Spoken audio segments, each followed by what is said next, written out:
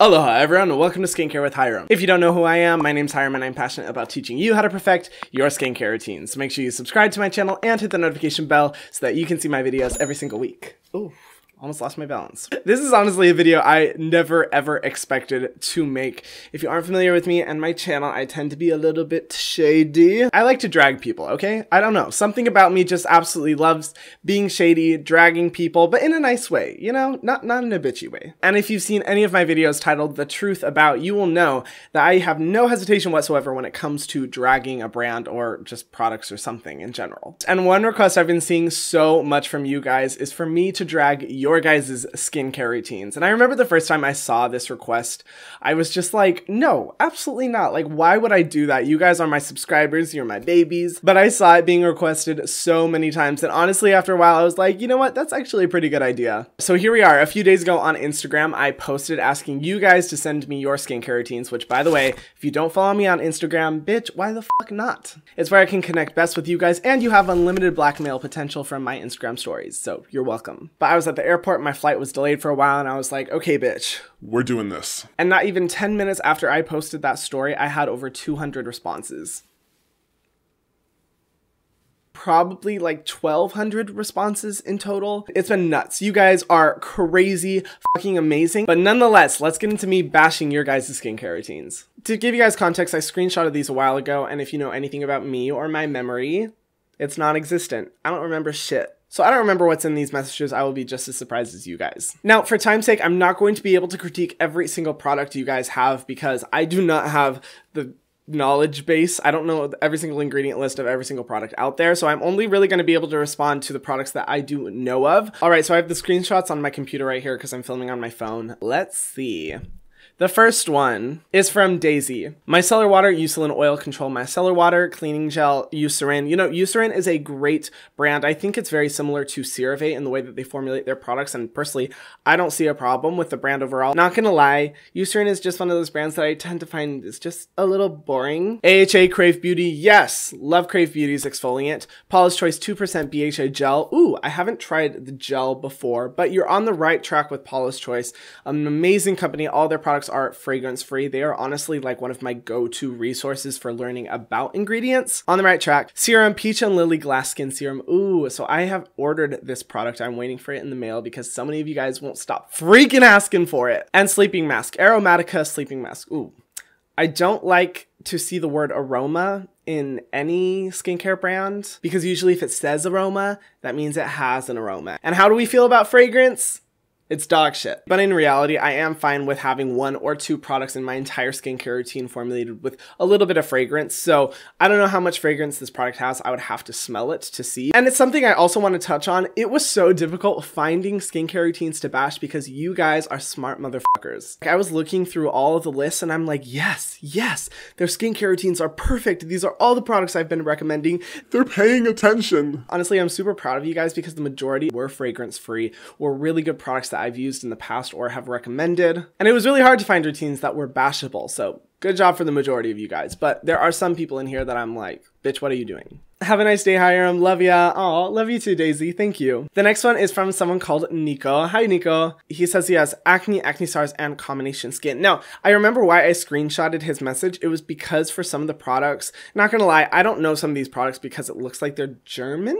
I don't know if they are, but he listed out the ingredient list of each of the products, which I find to be really helpful because like I said, I don't know everything. Shocking. I know, right? Like, so shocking. So I'm able to read through these ingredient lists. Thank you for doing that. His cleansing oil, the first is sunflower seed oil. Absolutely love that oil. It's also formulated with a bunch of other good ingredients. No fragrance in the cleansing oil. Love that. The next one is the toner. Second ingredient is glycerin. Very hydrating. It also has cucumber fruit extract. Honestly, so far these products are really good. I'm shocked. Third product is moisturizer. Everything looks good. Damn, what brand is this? This brand looks really good. DM Deutschland. A lot of their products are fragrance free from what I've seen so far. So far, Nico, you're doing right. Ooh, but step 6 in the morning, he uses the Nivea Sun Sunscreen SPF 50 for sensitive skin. Look at the ingredient list. The second ingredient is denatured alcohol. If you aren't familiar with denatured alcohol, it is a delivery agent. A lot of people really like it because it dissolves any excess sebum on the skin. It looks and feels really nice, very lightweight, but it's also a delivery agent for the protection factor of the sunscreen.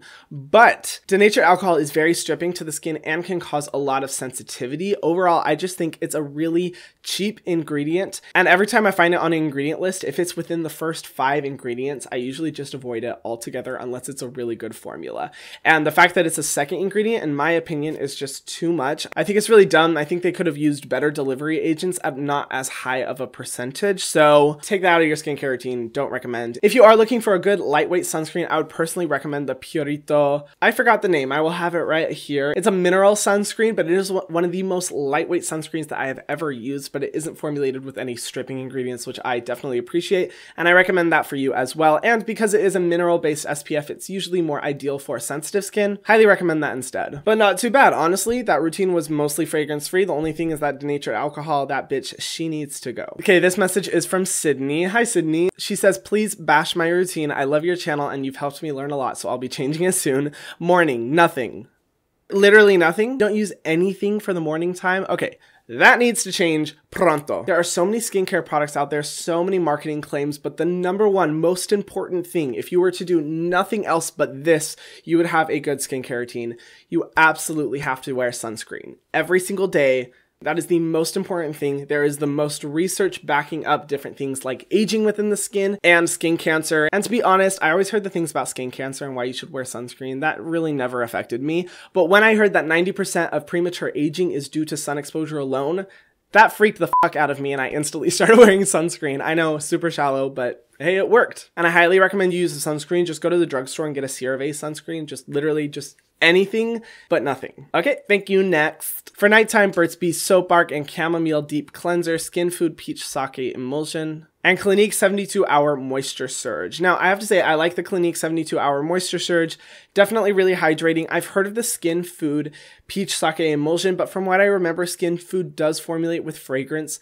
Not personally a fan of that, but I would say using both the emulsion and the 72-Hour Moisture Surge, that's like a lot of hydration and maybe a little bit too much, especially if you're not cleansing it out of your skin. Depends on your skin. You may have really dehydrated or dry skin, which is totally fine, but I'm like, I think you only need one of those products. And as far as Burt's Bees goes, I know some of you guys have been requesting it. I will be coming out with a video soon, so I'm going to keep my thoughts on those products for that video. But overall, I would say if you are using Burt's Bees, probably the best products to use are their cleansing products instead of their leave-on products. And I'm just going to keep it at that. The next message is from Kate. She says, I have oily acne-prone skin and I use the ordinary salicylic acid and niacinamide, and 3 times a week I use the ordinary Granactive Retinoid 2% emulsion instead. Okay.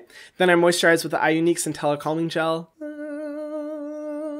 and the Centella Unscented Sunscreen from Purito. Oh, and she cleanses with the First Aid Beauty Cleanser. Okay, yep, this girl, she watches my videos. I know you do. It looks like it because I've talked about many of these products. Also, I just want to say that I love your channel so much. You've helped my skin no end, and I'm so happy for you reaching 200,000. Oh, thank you so much. I really appreciate that. I know, 200,000.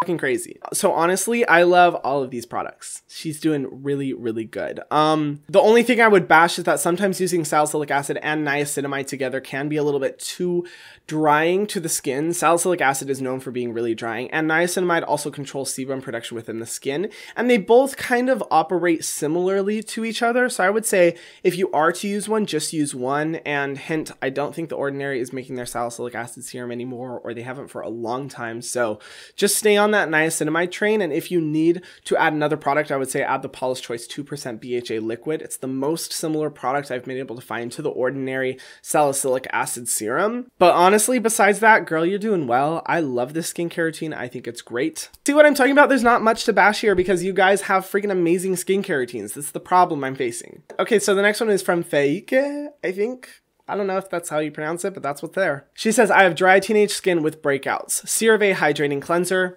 Good. Love CeraVe. CeraVe Moisturizing Cream. Yes, also very good. And Biore Juve Watery Essence Sunscreen. Oh, hell no. I know I'm going to be dragged to filth for this because literally like almost every YouTube skincare creator that I know absolutely loves this essence. I'm looking at you, James Welsh, but I think it's just shit. The reason why, if you look at the ingredient list, the second ingredient is ethanol.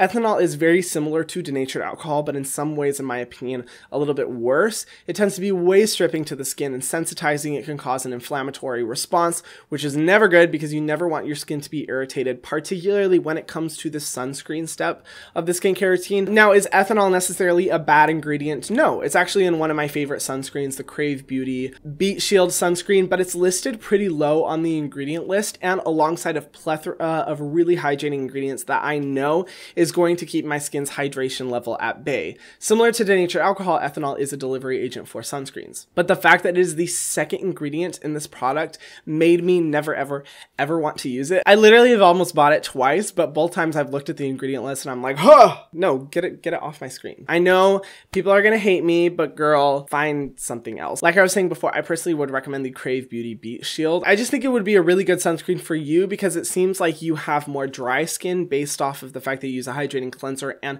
a moisturizing cream. Another thing I want to bash about this routine, I think you need a treatment in this skincare routine because it looks like you have cleansing, hydration, and sunscreen covered, but you need something that's going to be able to help those breakouts in your skin. And right now it's not looking like anything is helping with that. I think you would be justified in using a salicylic acid treatment.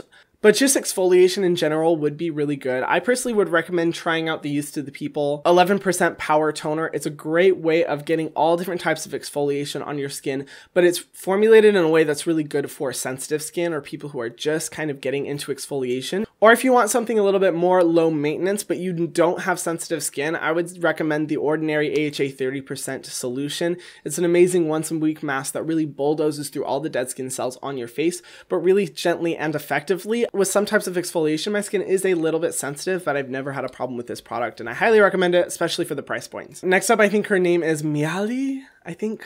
I'm sorry about these pronunciation, guys. I mean, you guys should know, I pronounce products and ingredients wrong all the time, so I'm not going to be any better with your names. So she says, my skincare routine. I don't have one. Why the fuck are you following me? On the real though, I have to say I'm really impressed that you are watching my videos because I would never want to watch my videos if I wasn't interested in skincare. I would just say that's the YouTube algorithm doing the Lord's work. I don't know, some people have approached me and told me that they have no interest in skincare but watch my videos, and I'm like, really? Because I'm not that interesting. But boo, let me get a skincare routine for you. Instead of like going through the entire process of explaining everything about skincare, you can actually just go over to the Skincare Junkie website that I created. It's an entire community where you can get answers to skincare problems or questions that you have.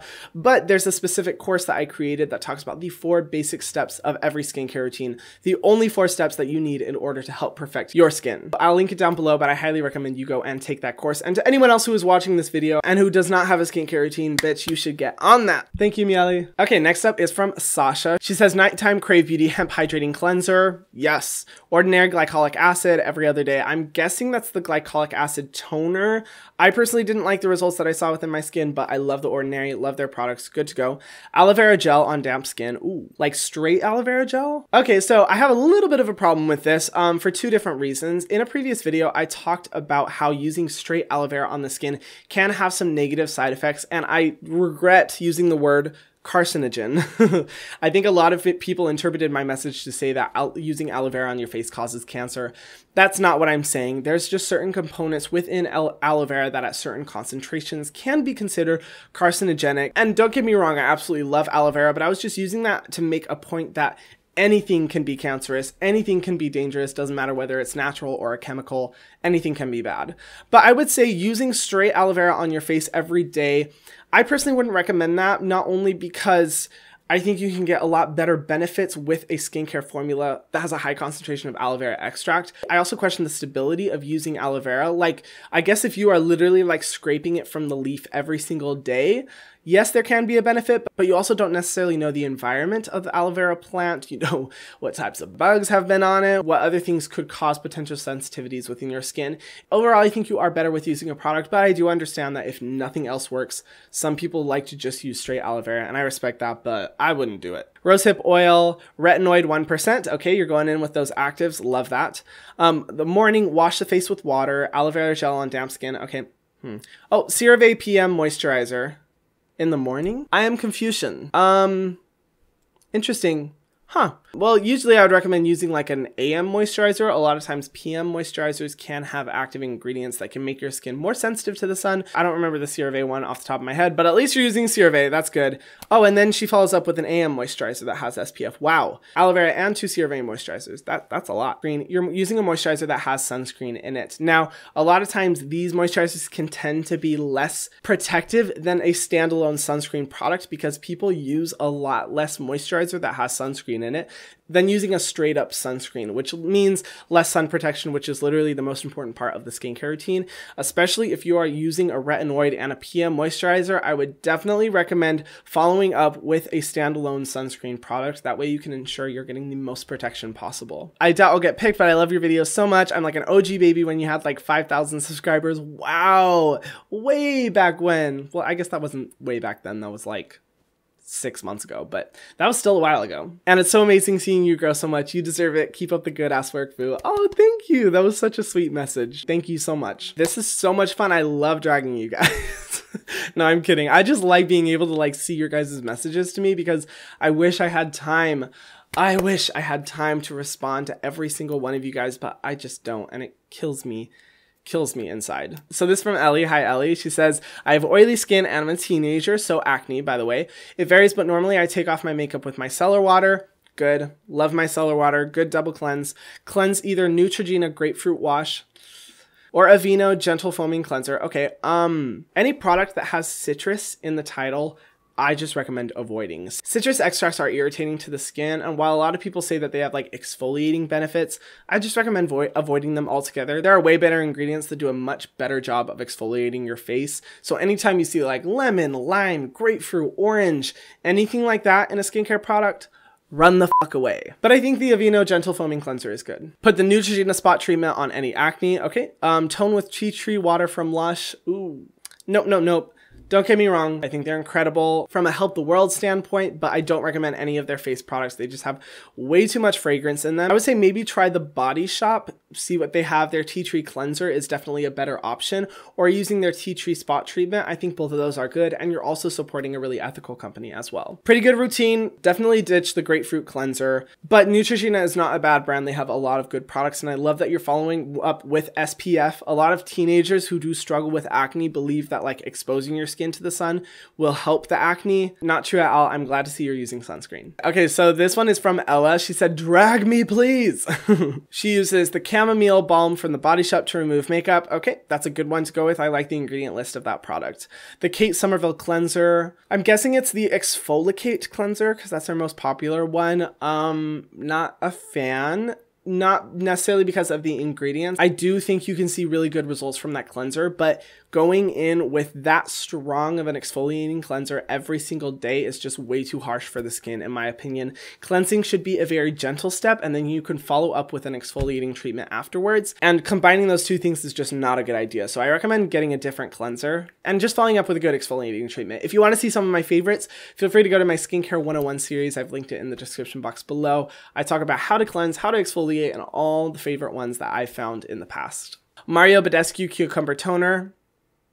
I know you feel, but I use it for a more aroma experience. Oh, she knows she's guilty. Fragrance does not belong in your skincare, and I know that some products smell amazing, but if anything, buy that product and then just lift it to your nose in the morning, just smell it, and then set it back down.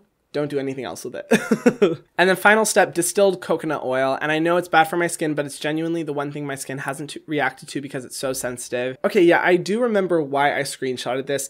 I've dragged coconut oil so much on my channel. You guys know I hate it. I just don't think it's a good oil for the face. But I will say, it's not the worst thing out there. And for some people, coconut oil is really the only thing that works. And while research has shown that coconut oil can be very comedogenic, it can block your pores, it's just not the best oil out there. For people with really dry or really sensitive skin, sometimes it's the only thing that works. And honestly, if it works for you, good. Keep going with it. I don't want anyone to purposely like break out or damage their skin simply because of something that I said. If something like coconut oil is working for you, then stick with it, boo. You know, it's working, good for you. My resolution this year is to get a good skincare routine and a consistent one, so please help. Oh my gosh, that's awesome. I love that that's one of your goals. And then for the final one, it's actually from a small skincare influencer that I have been enjoying so much. His Instagram is 43-year-old skin influencer. He also has a YouTube channel. Feel free to go follow him. I have to say, I was so impressed by how many responses I was seeing from guys. My channel viewership, about 90% of the people who watch are females and only 10% are male. But I was so shocked by how many guys were sending me their skincare routines. It's so amazing to see more guys getting into skincare and understanding how important it is. But he actually posted his skincare routine and tagged me in it. So the first product is the Jack Black Pure Clean Daily Facial Cleanser. Jack Black overall, I'm not crazy about the brand, but I would say if you're going to use a product from them, use their cleanser because any irritating ingredients are not going to be left on your skin for a long period of time. The next one is the I'm From Rice Toner. I love this because it shows that he is into Korean skincare. I recently got the Rice Toner and I'm so freaking excited to use it, but I'm From is one of those brands where the quality of their ingredients is just, mwah. It's so good, and even though some of their products have irritating ingredients, I justify it a little bit because their products are really good. Primera Miracle Seed Essence, yes, my favorite essence of all time. So good, love that product. Next is the Lancome Genifique Serum. Rodney, you were doing so good. I'm going to be doing a video on Lancome because you guys request it like crazy, but I will say not a fan of this serum. Not a fan of a lot of their products. They tend to formulate with some of the most irritating ingredients overall, and a lot of people like them because with some of their serums, for example, you see amazing short-term effects, but in the long run, it's actually damaging your skin.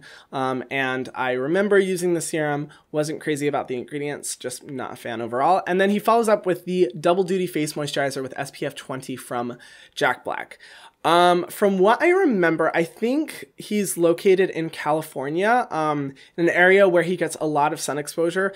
To be honest, with the amount of sun exposure he's getting, I think he needs a lot more sunscreen than that. Personally, I think SPF 30 is the lowest that you should go, the absolute lowest. Like I was saying before, usually with moisturizers, people feel justified in using less, which means they get less sun protection. So I think he definitely needs a separate sunscreen. And in addition to that, that moisturizer is also formulated with multiple irritating essential oils, which I'm personally not a fan of. I think I remember lavender and rosemary oil. And so I just don't think it's that great of a product. Follow up with a moisturizer and then a sunscreen afterwards. The ones that I've mentioned in this video are amazing, but because you're into Korean skincare, if you want to try a really good one, I recommend the Dear Klairs Soft UV Airy Essence. It does have some fragrance, but it is just so good. One of the most lightweight sunscreens. It feels like you're wearing nothing on your skin. All right, and that is it, man. I could literally do that all day long. I just want to say real quick, thank you guys so much for all of your messages. Some of you put so much time, effort, and thought into your messages to me, and I want to just thank every one of you for doing so. You guys inspired the hell out of me, and while I've been so hesitant to film this video because I'm like, you guys are my subscribers, I do not want to drag you. You guys are the last people I want to drag. I think this was a lot of fun, and I really am looking forward to doing it in the future. Feel free to follow me on Instagram if you haven't already, and send me your skincare routine so that I can react to it in a future video. And if you guys haven't already, be sure to subscribe to my channel and hit the notification bell so that you can see my videos every single week. Thank you guys so much for watching, and I will see you in the next video. Mwah.